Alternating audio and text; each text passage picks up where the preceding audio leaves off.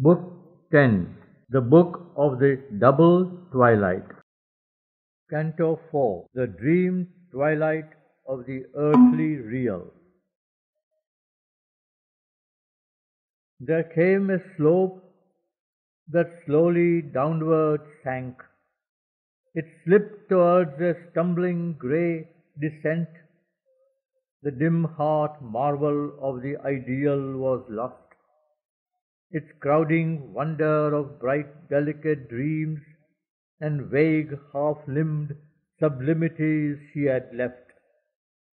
Thought fell towards lower levels hard and tense, it passion for some crude reality.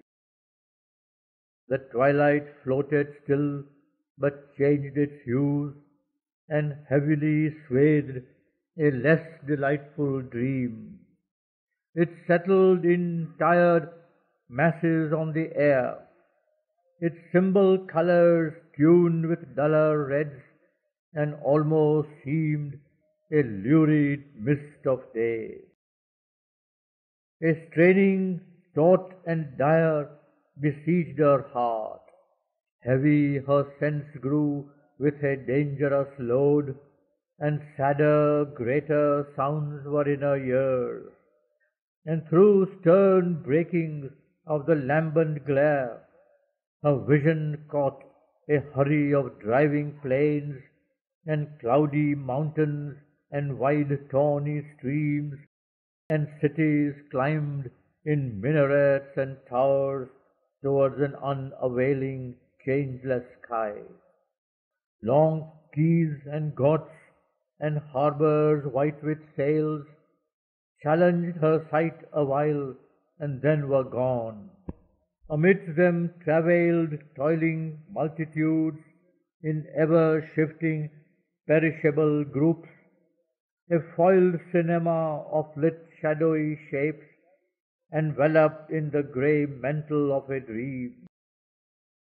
Imagining meanings in life's heavy drift, they trusted in the uncertain environment, and waited for death to change their spirit scene. The savage din of labor and a tramp of armored life, and the monotonous hum of thoughts and acts that ever were the same, as if the dull, reiterated drone of a great brute machine beset her soul.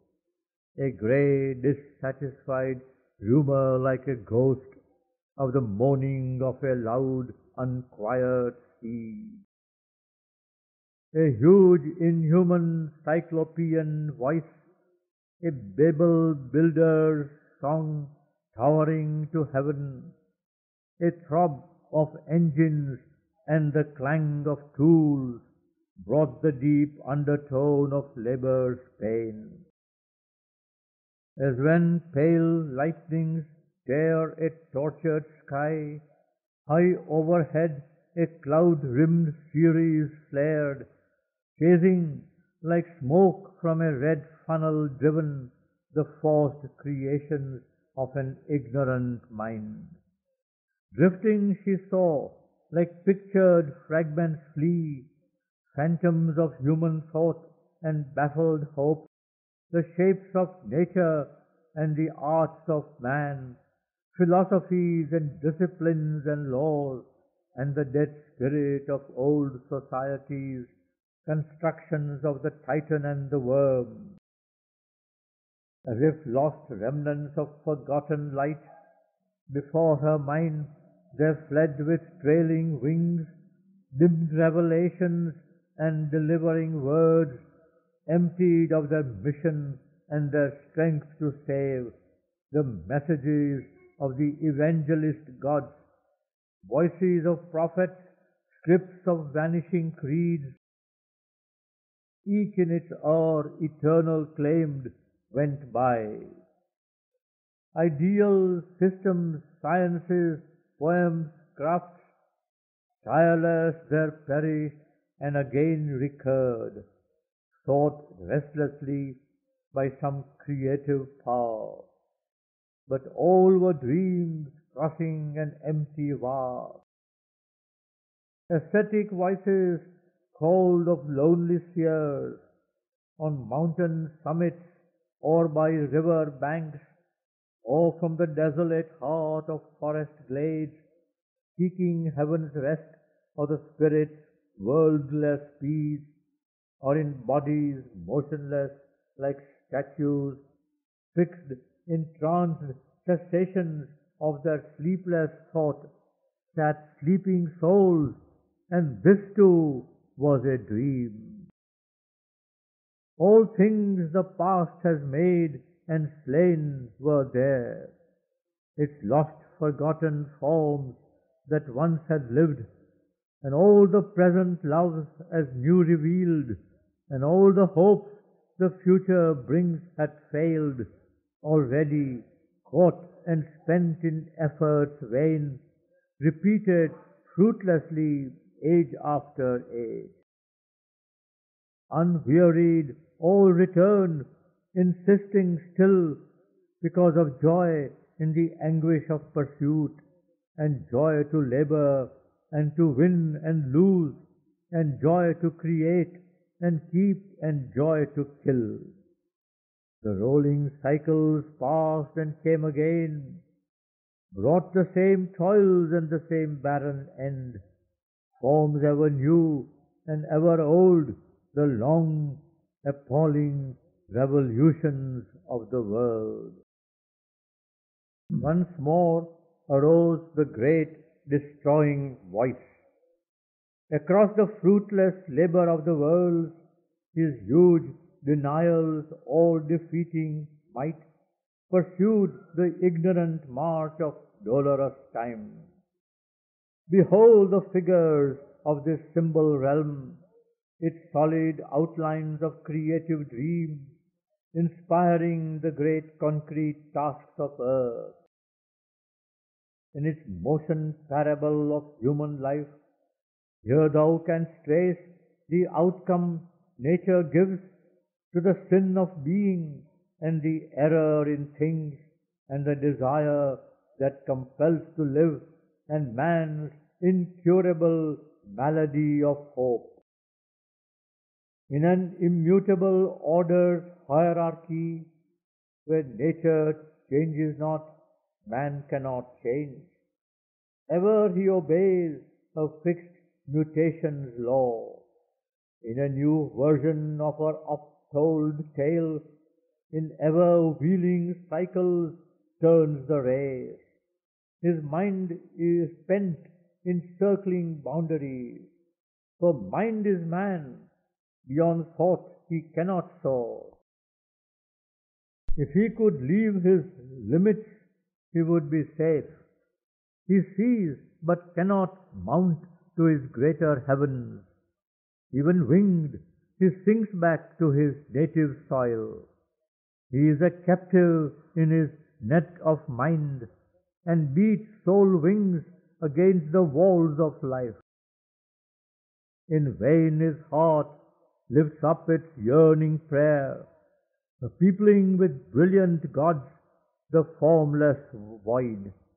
Then disappointed to the void he turns, and in its happy nothingness asks release, the calm nirvana of his dream of self. The word in silence ends in not the name. Apart amid the mortal multitudes, he calls the Godhead incommunicable to be the lover of his lonely soul, or casts his spirit into its wide embrace. Or he finds his copy in the impartial all. He imparts to the immobile his own will, attributes to the eternal wrath and love, and to the ineffable lends 1,000 names. Hope not to call God down into his life. How shalt thou bring the everlasting here? There is no house for him in hurrying time. Vainly thou seekst in matter's world an aim. No aim is there, only a will to be. All walk by nature bound, forever the same. Look on these forms that stay awhile and pass, these lives that long and strive, then are no more, these structures that have no abiding truth, the Saviour creeds that cannot save themselves, but perish in the strangling hands of the years, discarded from man's thought, proved false by time, philosophies that strip all problems bare, but nothing ever have solved since earth began, and sciences omnipotent in vain, by which men learn of what the suns are made, transform all forms to serve their outward needs, ride through the sky and sail beneath the sea, but learn not what they are or why they came. These polities, architectures of man's brain, that bricked with evil and good, wall in man's spirit, and fissured houses, palace at once and jail, rot while they reign, and crumble before they crash. These revolutions, demon or drunken god, convulsing the wounded body of mankind, only to paint in new colors an old face. These wars, carnage triumphant, ruin gone mad, the work of centuries vanishing in an hour, the blood of the vanquished and the victor's crown, which men to be born must pay for with their pain, the hero's face divine on satyr's limbs, the demon's grandeur mixed with the demigods, the glory and the beasthood and the shame. Why is it all, the labor and the din, the transient joys, the timeless sea of tears, the longing and the hoping and the cry, the battle and the victory and the fall, the aimless journey that can never pause, the waking toil, the incoherent sleep, song, shouts and weeping, wisdom and idle words, the laughter of men, the irony of the gods? Where leads the march? Whither the pilgrimage? Who keeps the map of the route or planned each stage? Or else self-moved, the world walks its own way, or nothing is there, but only a mind that dreams. The world is a myth that happened to come true, a legend told to itself by conscious mind, imaged and played on a feigned matter's ground, on which it stands in an unsubstantial vast. Mind is the author, spectator, actor, stage. Mind only is, and what it thinks is seen. If mind is all, renounce the hope of bliss. If mind is all, renounce the hope of truth. For mind can never touch the body of truth, and mind can never see the soul of God. Only his shadow it grasps, nor hears his laugh as it turns from him to the vain seeming of things. Mind is a tissue woven of light and shade, where right and wrong have sown their mingled parts. Or mind is nature's marriage of covenants, between truth and falsehood, between joy and pain. This struggling pair no court can separate.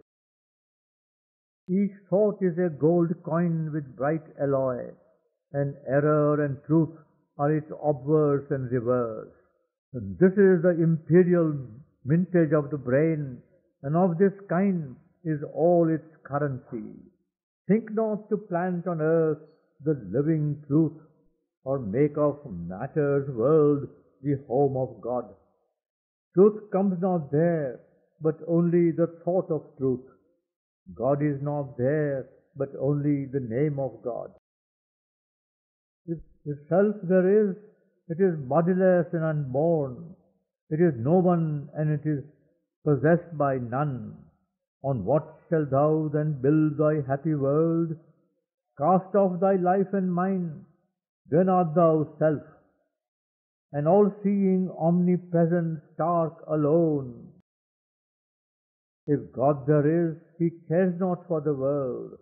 All things he sees with calm, indifferent gaze. He has doomed all hearts to sorrow and desire. He has bound all life with his implacable laws. He answers not the ignorant voice of prayer. Eternal while the ages toil beneath, unmoved, untouched by aught that he has made, he sees as minute details mid the stars the animal's agony and the fate of man. Immeasurably wise, he exceeds thy thoughts.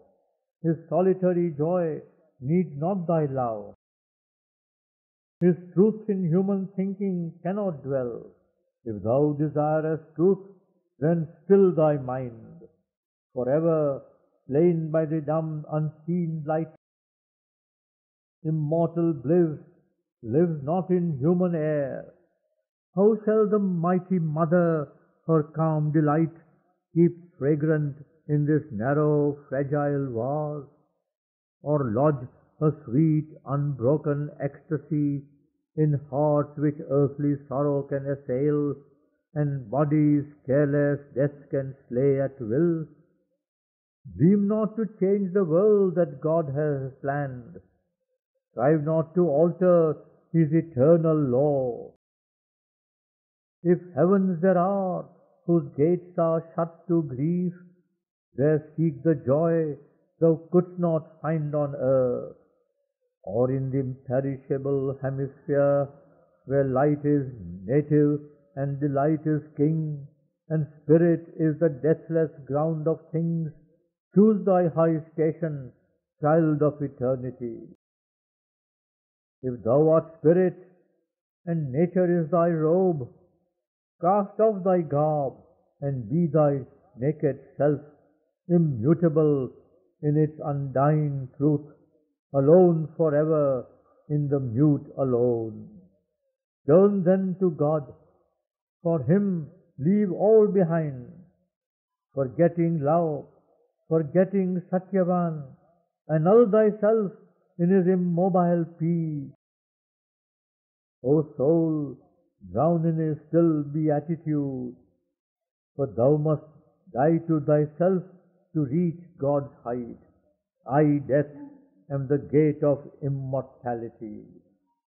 But Savitri answered to the sophist God, once more wilt thou call light to blind truth's eyes, make knowledge a catch of the snare of ignorance, and the word a dart to slay my living soul? Offer, O King, thy boons to tired spirits and hearts that could not bear the wounds of time. Let those who were tied to body and to mind tear off those bonds and flee into white calm, crying for a refuge from the play of God. Surely thy boons are great, since thou art He. But how shall I seek rest in endless peace, who housed the mighty mother's violent force, her vision turned to read the enigmaed world, her will tempered in the blaze of wisdom's sun, and the flaming silence of her heart of love? The world is a spiritual paradox, invented by a need in the unseen, a poor translation to the creature's sense of that which forever exceeds idea and speech, a symbol of what can never be symbolized, a language mispronounced, misspelt yet true. Its powers have come from the eternal heights and plunged into the inconscient dim abyss, and risen from it to do their marvelous work. The soul is a figure of the unmanifest. The mind labors to think the unthinkable. The life to call the immortal into birth.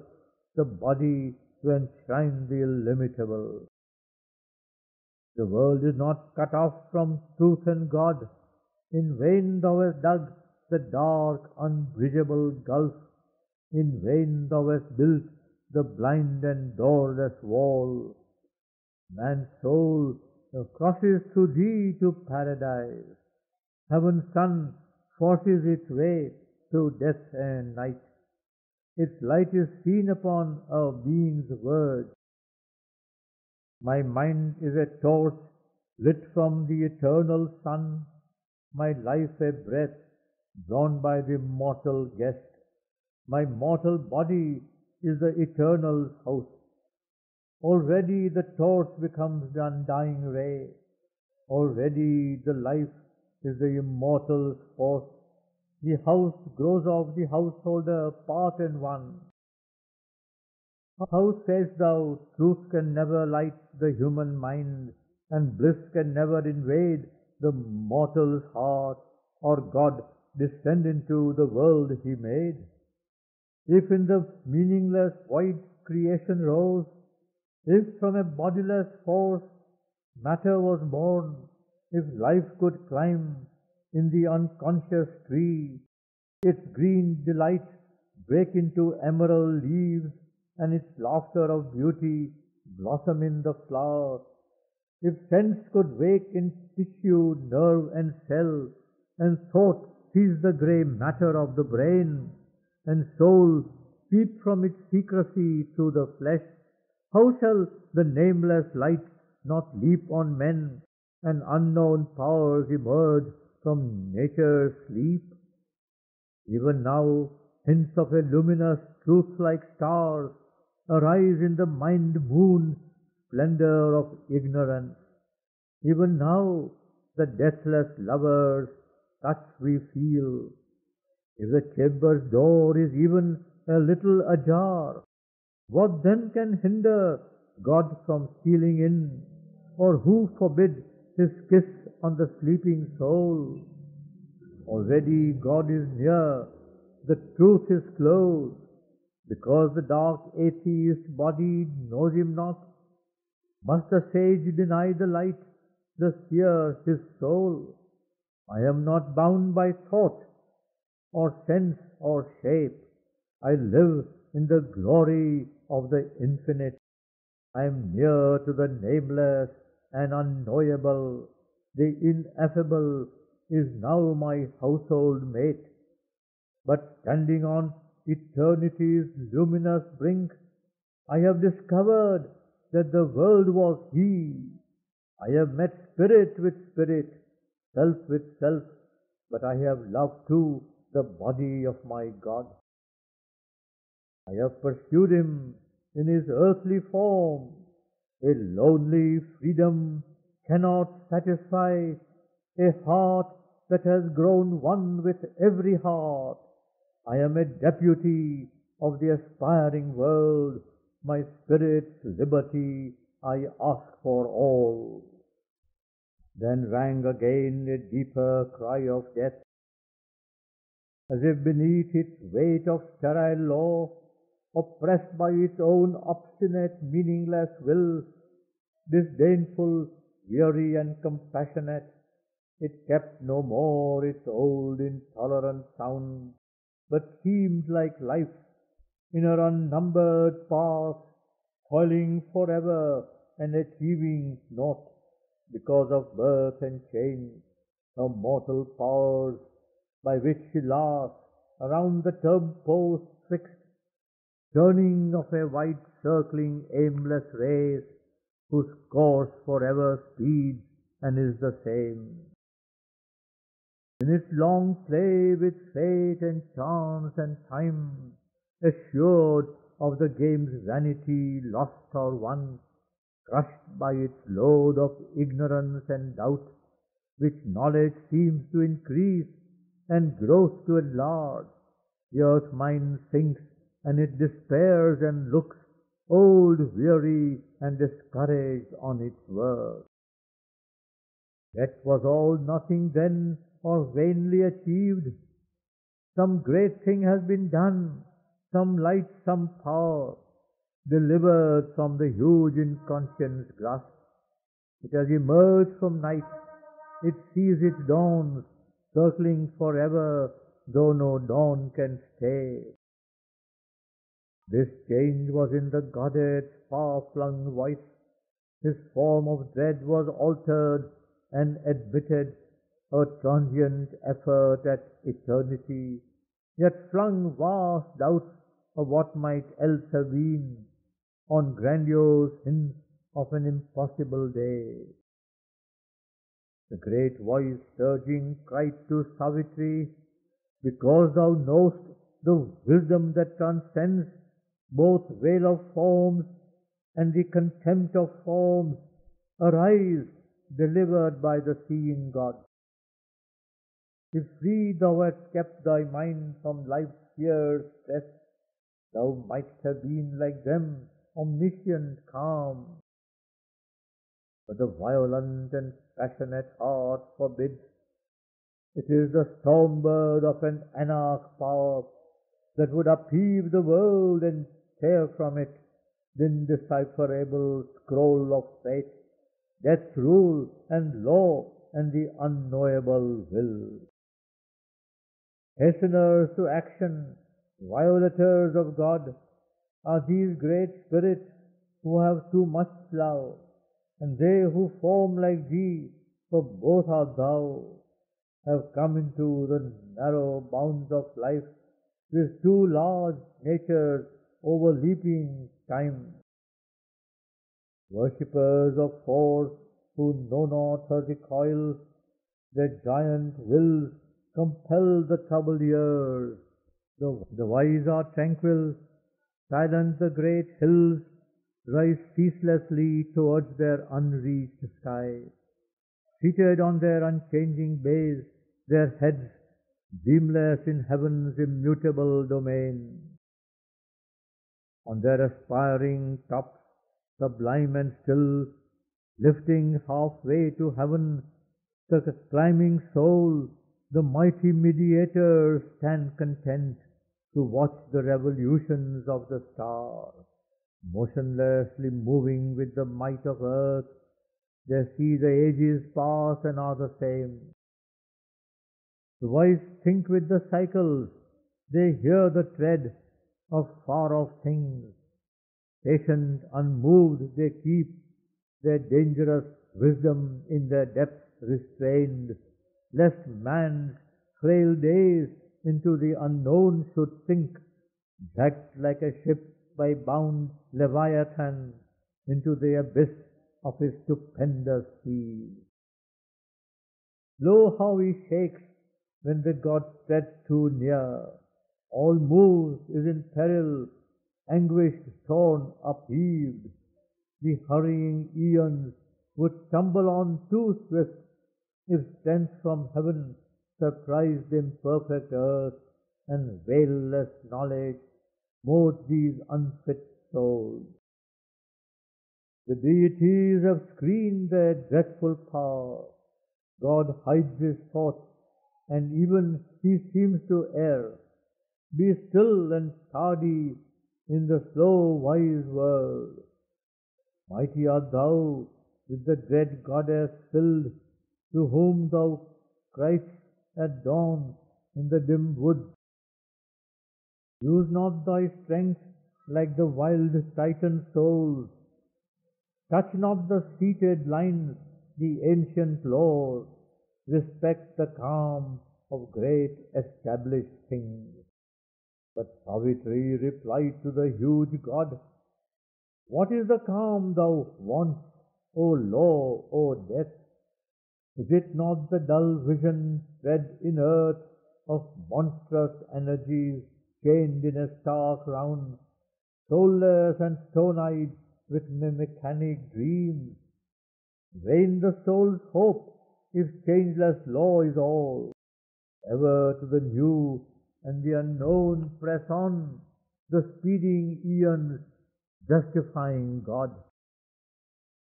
What were earth's ages if the grey restraint were never broken, and glories sprang not forth, bursting their obscure seed, while man's slow life leaped hurried into sudden splendid paths by divine words and human gods revealed?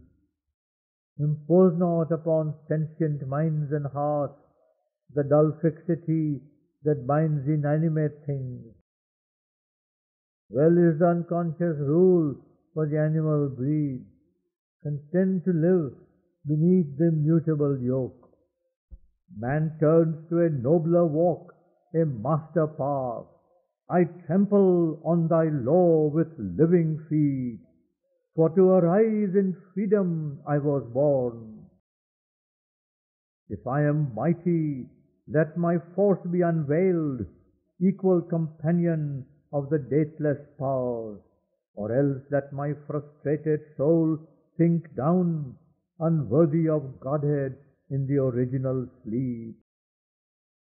I claim from time my will's eternity, God from his moments.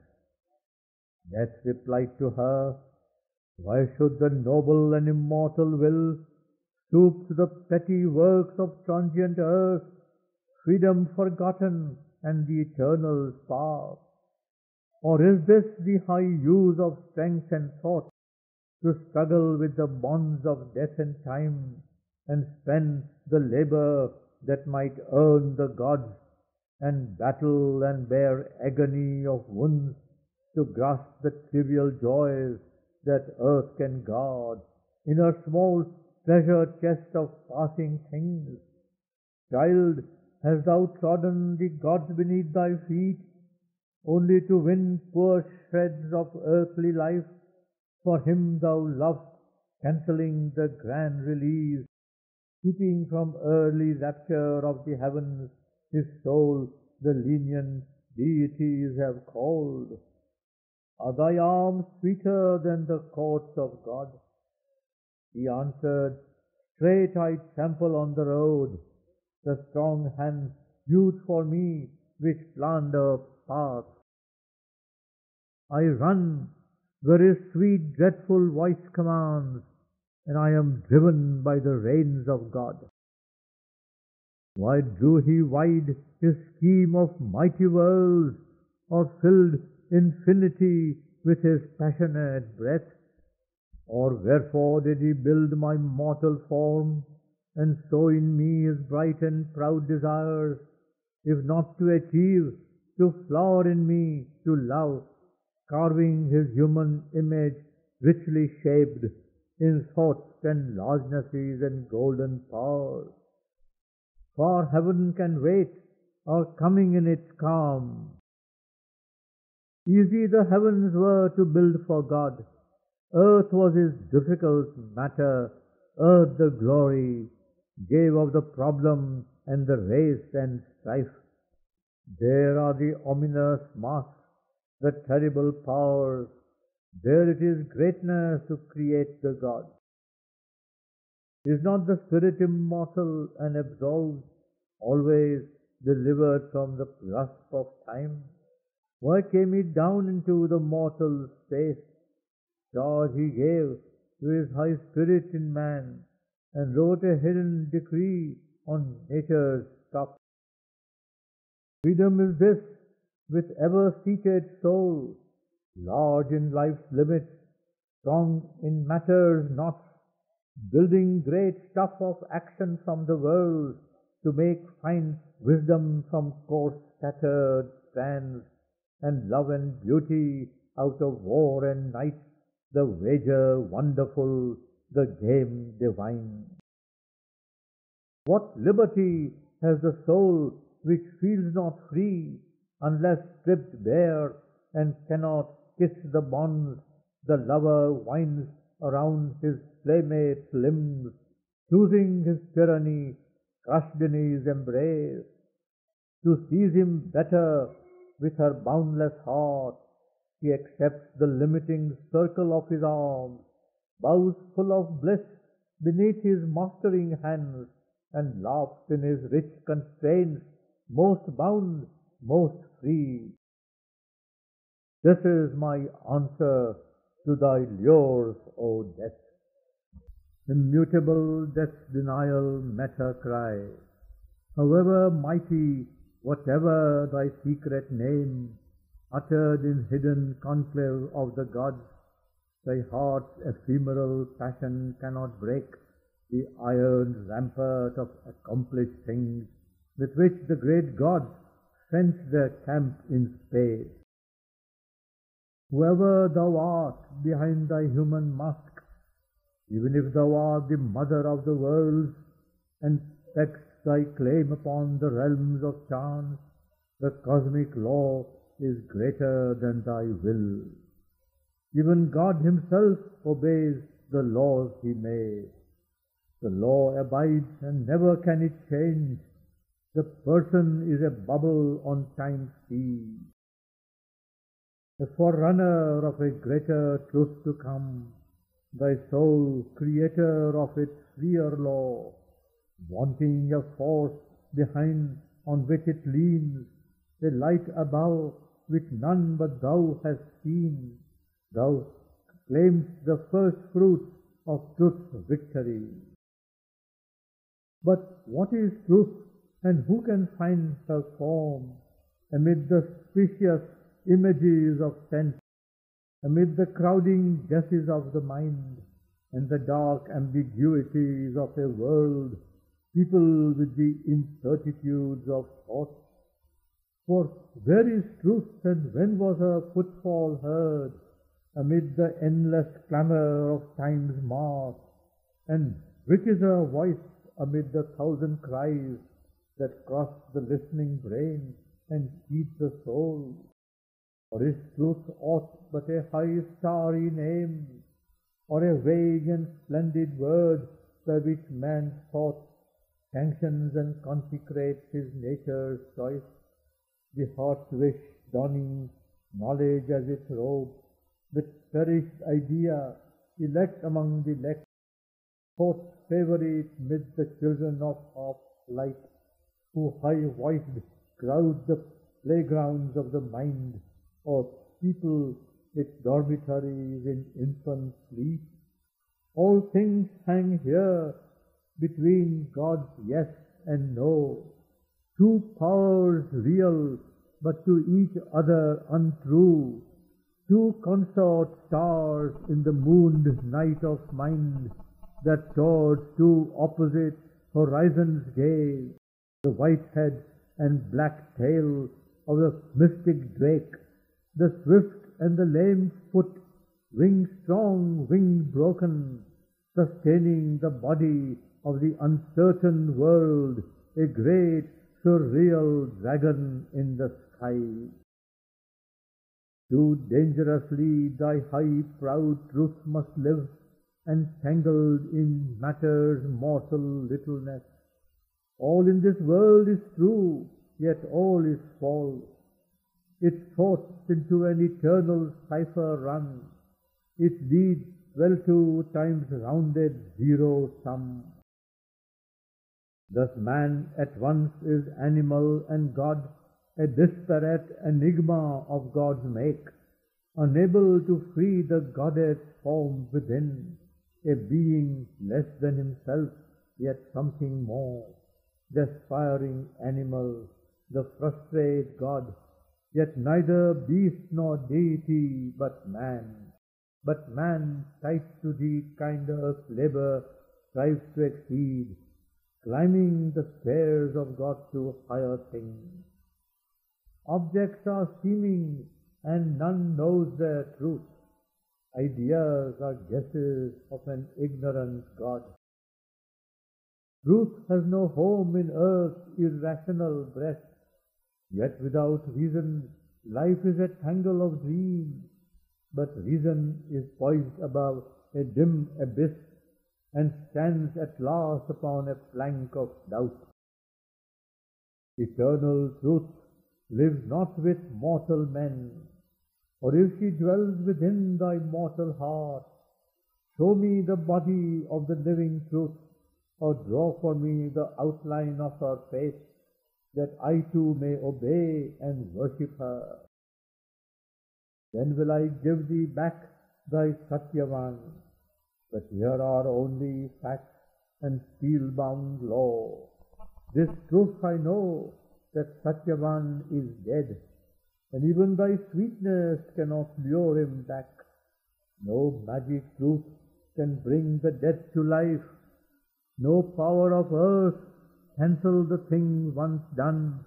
No joy of the heart can last surviving death. No bliss persuade the past to live again.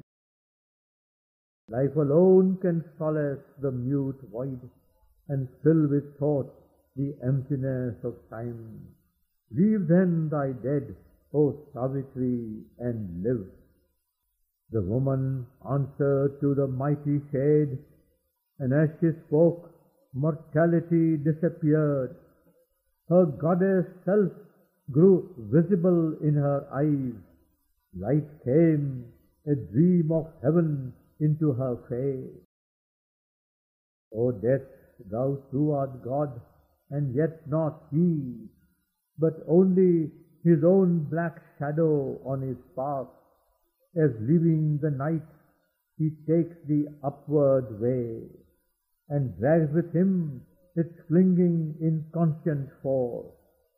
Of God unconscious, thou art the dark head. Of his ignorance, thou art the impenitent sign. Of its vast tenebrous womb, the natural child. On his immortality, the sinister bar. All contraries are aspects of God's face. The many are the innumerable one. The one carries the multitude in his breast. He is the impersonal, inscrutable soul. He is the one infinite person, seeing his world. The silence bears the eternal's great dumb seal. His light inspires the eternal word. He is the immobile's deep and deathless hush, its white and signless blank, negating calm. Yet sends the Creator self, the Almighty Lord, and watches his will done by the forms of God, and the desire that goes half-conscious man, and the reluctant and unseeing night.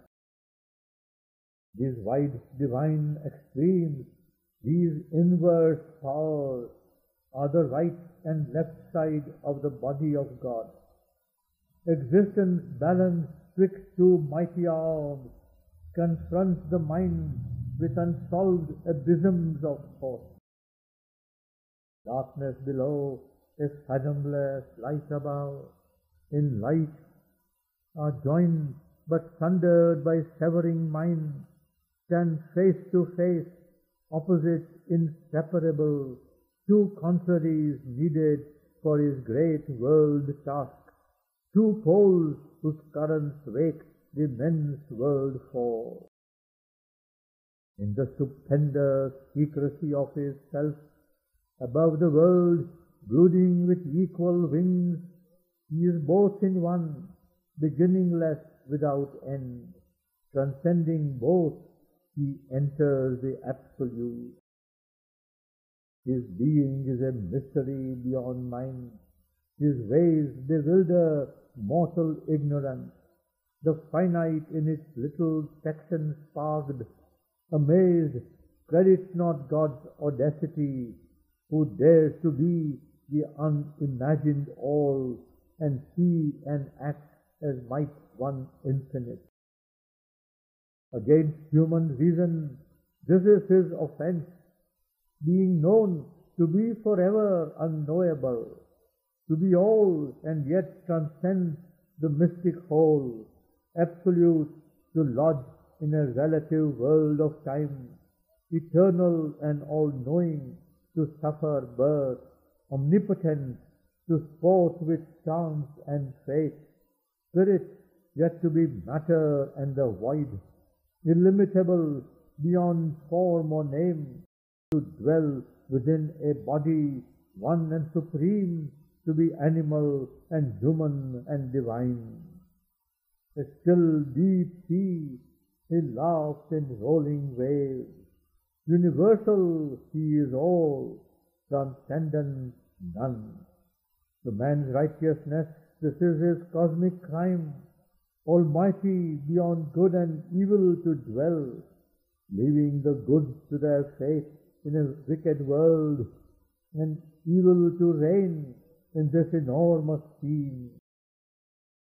All opposition seems and strife and charm, and aimless labor with but scanty sense, to eyes that see a part and miss the whole.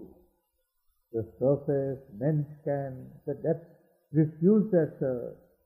A hybrid mystery challenges the view, or a discouraging sordid miracle. Yet in the exact inconscient stark conceit, in the casual error of the world's ignorance, a plan, a hidden intelligence is glimpsed. There is a purpose in each tumble and fall. Nature's most careless lolling is a pose, preparing some forward step, some deep result. Ingenious notes plugged into a motived score, these million discords thus the harmonious theme of the evolution's huge orchestral dance. A truth supreme has forced the world to be. It has wrapped itself in matter as in a shroud of death, a shroud of ignorance.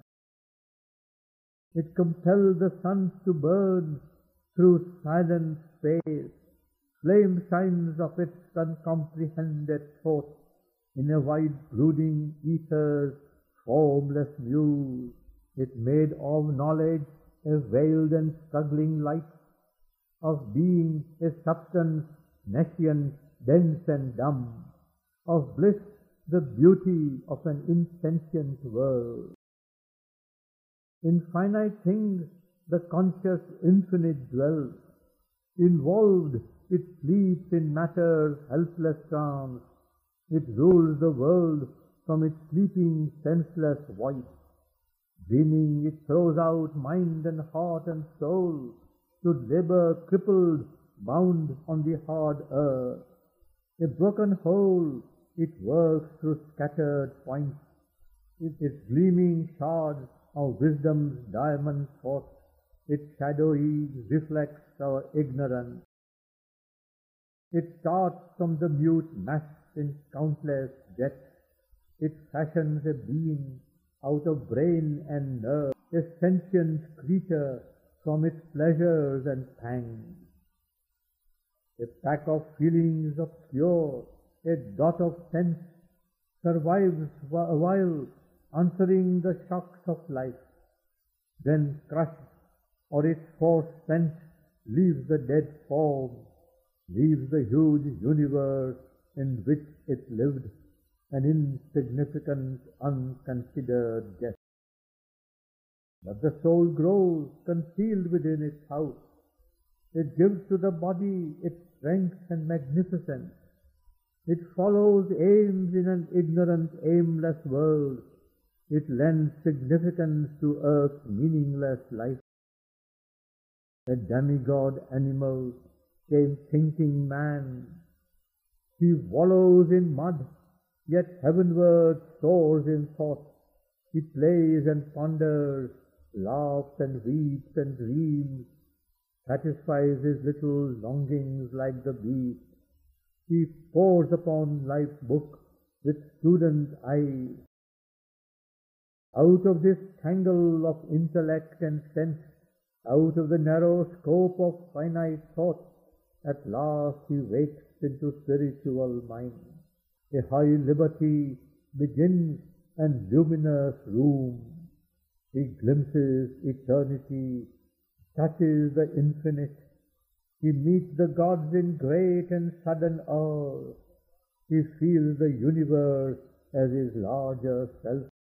Make space and time his opportunity to join the heights and depths of being in light. In the heart's cave, speak secretly with God. But these are touches and high moments lived. Fragments of truth supreme have lit his soul, reflections of the sun in waters still. A few have dared the last supreme ascent and break through borders of blinding light above and feel a breath around of mightier air, receive a vaster being's messages and bathe in its immense intuitive ray. On summit mind are radiant altitudes exposed to the luster of infinity, outskirts and dependencies of the house of truth, upraised estates of mind and measureless. There man can visit, but there he cannot live. A cosmic force spreads out its vastitude. Its smallest parts are here philosophies challenging with their detailed immensity, each figuring an omniscient scheme of things. But higher still can climb the ascending light.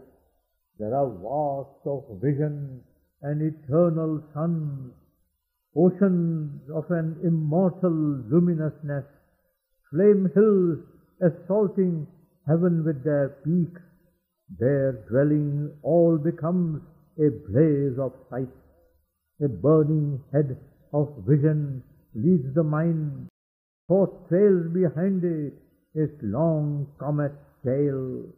The heart glows and illuminates and fear and sense is kindled into identity. A highest flight climbs to a deepest view. In a wide opening of its native sky, intuition's lightnings range in a bright pack, hunting all hidden truths out of their lairs. Its fiery edge of seeing absolute cleaves into locked, unknown retreats of self, rummages the sky recesses of the brain, lights up the occult chambers of the heart. Its spear points ictus of discovery, pressed on the cover of name, the screen of form, strips bare the secret soul of all that is. Forth there has revelation's sun-bright eyes, the word, a mighty and inspiring voice, enters truth's inmost cabin of privacy and tears away the veil from God and life.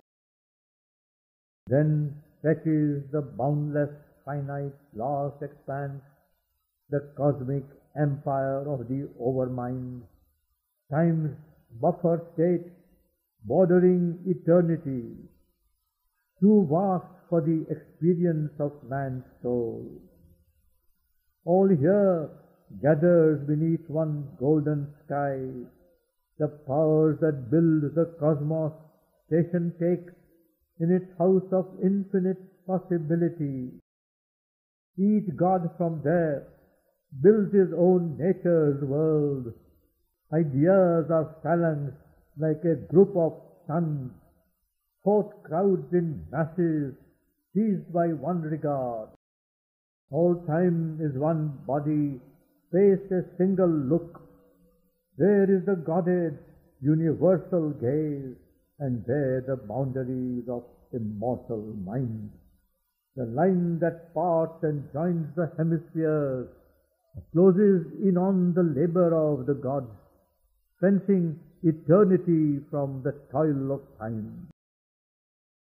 In a glorious kingdom of eternal light, all ruler ruled by none, the truth supreme, omnipotent, omniscient and alone, in a golden country keeps her measureless house. In its corridor she hears the tread that comes, out of the unmanifest never to return, till the unknown is known and seen by men. Above the stretch and blaze of cosmic sight, above the silence of the wordless thought, formless creator of immortal forms, nameless, investitured with the name divine, transcending time's hour, transcending timelessness, the mighty Mother sits in lucent calm and holds the eternal child upon her knees, attending the day when he shall speak to faith. There is the image of our future hope. There is the sun for which all darkness waits. There is imperishable harmony. The world's contradictions climb to her and are one. There is the truth of which the world's truths are thread, the light of which the world's ignorance is the shade. Till truth draws back the shade that it has cast, the love our hearts call down to heal all strife, the bliss for which the world's derelict sorrows yearn. Thence comes the glory sometimes seen on earth, the visits of Godhead to the human soul, the beauty and the dream on nature's face. There the perfection born from eternity calls to it the perfection born in time, the truth of God surprising human life, the image of God overtaking finite shape. There, in a world of everlasting light, in the realms of the immortal supermind, Truth who hides here her head in mystery, her riddles deemed by reason impossible, in the stark structure of material form, unenigmaed lives, unmasked her face, and there is nature and the common law of things. There in a body made of spirit stuff, the hearthstone of the ever-living fire, action translates the movements of the soul, thought steps infallible and absolute, and life is a continual worship's rite, a sacrifice of rapture to the One. A cosmic vision, a spiritual sense, feels all the infinite lodged in finite form, and seen through a quivering ecstasy of light, discovers the bright face of the bodiless. In the truth of a moment, in the moment soul can sip the honey wine of eternity. The Spirit who is no one and innumerable, the one mystic infinite person of his world, multiplies his myriad personality, on all his bodies feels his divinity stamped, and sits in each immortal and unique. The immobile stands behind each daily act, a background of the movement and the scene, upholding creation on its might and calm, and change on the immutable deathless poise. The timeless looks out from the travelling hour, the ineffable puts on a robe of speech, where all its words are woven like magic threads, moving with beauty, inspiring with their gleam, and every thought takes up its destined place, recorded in the memory of the world.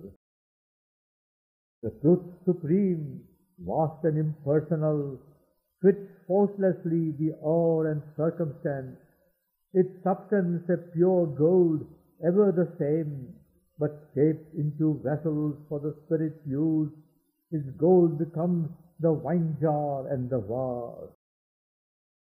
All there is a supreme epiphany. The all-wonderful makes a marvel of each event. The all-beautiful is a miracle in each shape.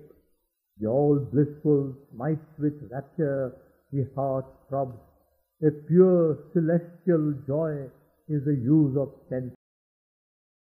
Each being there is a member of the self, a portion of the million-thoughted all, clement to the timeless unity, the many sweetness, the joy of difference, edged with the intimacy of the one. But who can show to thee truth's glorious face? Or human words can only shadow her. To thought she is an unthinkable rapture of light, to speech a marvel inexpressible. O death, if thou couldst touch the truth supreme, thou wouldst grow suddenly wise and cease to be. If our souls could see and love and clasp God's truth, its infinite radiance would seize our heart, our being in God's image be remade, and earthly life become the life divine. Then death the last time answered Savitri, if truth supreme transcends her shadow here, severed by knowledge and the climbing vast, what bridge can cross the gulf that she has left between her and the dream world she has made? Or who could hope to bring her down to men and persuade to tread the harsh globe with wounded feet, leaving her unapproachable glory and bliss, wasting her splendor on pale earthly air? Is thine that strength, O beauty of mortal limbs, O soul who flutterest to escape my death? Who then art thou, hiding in human guise? Thy voice carries the sound of infinity. Knowledge is with thee, truth speaks through thy words. The light of things beyond shines in thy eyes. But where is thy strength to conquer time and death? Hast thou God's force to build heaven's values here? For truth and knowledge are an idle gleam, if knowledge brings not power to change the world, if might comes not to give to truth her right. A blind force, not truth, has made this ignorant world. A blind force, not truth, orders the lives of men. By power, not light, the great gods rule the world. Power is the arm of God, the seal of fate. O human, clement to immortality, reveal thy power, lay bare thy spirit's force, then will I give back to thee Satyavan. Or if the mighty Mother is with thee, show me her face that I may worship her. Let deathless eyes look into the eyes of death, an imperishable force touching brute things, transform earth's death into immortal life. Then can thy dead return to thee and live. The prostrate earth perhaps shall lift her gaze and feel near her the secret body of God, and love and joy overtake fleeing time. And Savitri looked on death and answered not. Almost it seemed as if in his symbol shape the world's darkness had consented to heaven light, and God needed no more the inconscient scream. A mighty transformation came on her, a halo of the indwelling deity, the immortal luster that had lit her face and tented its radiance in her body's house, overflowing made the air a luminous sea. In a flaming moment of apocalypse, the incarnation thrust aside its veil. A little figure in infinity, yet stood and seemed the eternal very house, as if the world's center was her very soul, and all white space was but its outer robe. A curve of the calm hauteur of far heaven, descending into earth's humility, her forehead stands Vaulted omniscience gaze, her eyes were two stars that watched the universe. The power that from her being's summit reigned, the presence chambered in lotus secrecy, came down and held the center in her brow, where the mind's lord in his control room sits. There throned on contemplation's native seat, he opens that third mysterious eye in man, the unseen's eye that looks at the unseen, when light with a golden ecstasy fills his brain, and the Eternal's wisdom drives his choice, and eternal will seizes the mortal's will. It stirred in the lotus of her throat of song, and in her speech throbbed the immortal word. Her life sounded with the steps of the world's soul, moving in harmony with the cosmic thought. As glides God's Son into the mystic cave, where hides his light from the pursuing gods, it glided into the lotus of her heart, and woke in it the force that alters fate. It poured into a navel's lotus depths, lodged in the little life nature's narrow home. On the body's longings grew heaven rapture's flower, and made desire a pure celestial flame. Broke into the cave where coiled world energy sleeps, and smote the thousand-hooded serpent force that blazing towered and clasped the world self above. Joined matter's dumbness to the spirit's hush, and filled earth's acts with the spirit's silent power. Thus changed she waited for the word to speak. Eternity looked into the eyes of death, and darkness saw God's living reality. When a voice was heard that seemed the stillness self, or the low calm utterance of infinity, when it speaks to the silence in the heart of sleep, I hail thee, almighty and victorious death, thou grandiose darkness of the infinite. O void that makest room for all to be, hunger that gnawest at the universe, consuming the cold remnants of the suns, and eats the whole world with thy jaws of fire, waster of the energy that has made the stars, in conscience carrier of the seeds of thought, nations in which all knowledge sleeps entombed, and slowly emerges in its hollow breast, wearing the mind's mask of bright ignorance. Thou art my shadow and my instrument. I have given thee thy awful shape of dread, and thy sharp sword of terror and grief and pain, to force the soul of man to struggle for life on the brevity of his half-conscious day. Live, death, a while, be still my instrument. One day man too shall know thy fathomless heart of silence, and the brooding peace of night, and grave obedience to eternal law, and the calm inflexible pity in thy day. But now, O timeless mightiness, stand aside, and leave the path of my incarnate fall. Relieve the radiant God from thy black mask.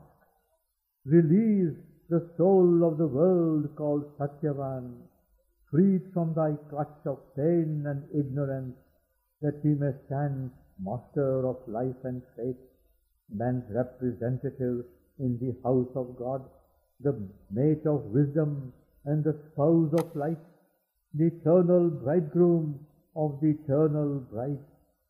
He spoke. Death, unconvinced, resisted still, although he knew, refusing still to know, although he saw, refusing still to see. Unshakable he stood, claiming his right. His spirit bowed, his will obeyed the law of its own nature, binding even on gods.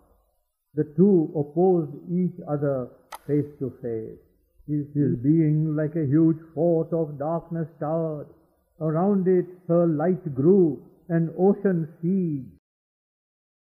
A while the shade survived, defying heaven, assailing in front, oppressing from above, a concrete mass of conscious power. He bore the tyranny of a divine desire.